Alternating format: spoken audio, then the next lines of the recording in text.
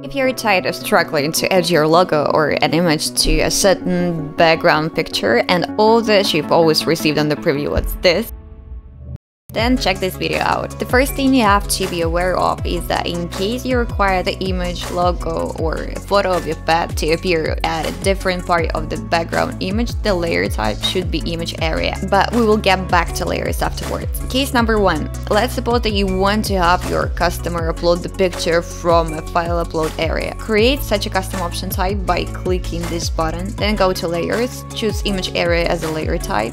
You can make it round or square, hide the path tool or show it. By the way, you can form the shape needed by clicking on the bold purple lines and creating a brand new anchor point. Go to the settings, image source, display image from the file upload option, and find your uploaded image in the predefined area. And as always, you can colorize your image from the color palette or create color thumbnail custom option and let your customer pick the color needed. Case number 2. You already have a pack of well-prepared images to make the customer choose one of them. Create a custom option of an image thumbnail type, go to the layer settings, enable the second toggle which actually displays the front view image from the gallery. Let's check. We have 2 separate layers which function depending on your needs. Choose one or both ways out to customize your product.